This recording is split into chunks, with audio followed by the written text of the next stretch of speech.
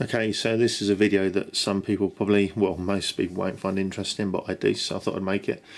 I've managed to acquire an Overspeed governor from a motorhome that's been refurbished.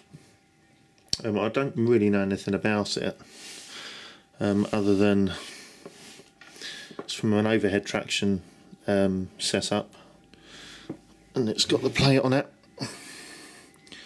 Trips at 2 meters per second. Oh, it weighs an absolute ton. It's actually a lot simpler than I thought it would be.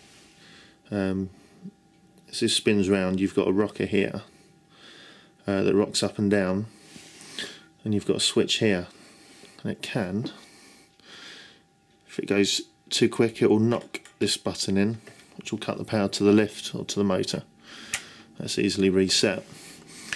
On the other side of this rocker, see, you've got here a roller on one side, and on the other side of the rocker you've got this piece of metal here, and it actually physically stops the governor from spinning. Obviously the cable would go around here.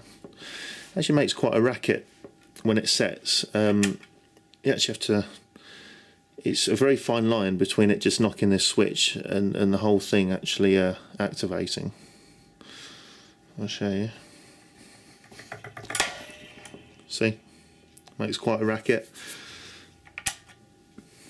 and that's it. Oh yeah, on the other side, it's got a like a little sort of sheave on the side of it. I assume that that's to connect up to some sort of floor selector or something. I don't know, perhaps someone knows more about it than me, but I think it's interesting anyway.